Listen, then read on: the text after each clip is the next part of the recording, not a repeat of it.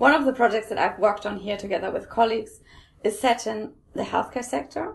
And we're particularly interested, or we're working with hospitals and in operating theatres. So we've gone into operating theatres where we've observed staff, and we've also asked staff to fill in surveys.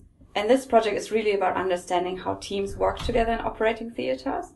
And in respect to teamwork, we're particularly interested in two aspects. And one of them is how do team briefings, so those are short meetings at the start of a day before they start operating on people, how do those meetings help them in planning their days, but also in shaping the team as such? So how does it promote teamwork?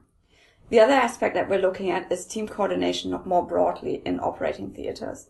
So we're particularly interested in how do those teams work together? Are there different ways in which a surgeon and a nurse and an anaesthetist coordinate and communicate with each other that may help them to work better together?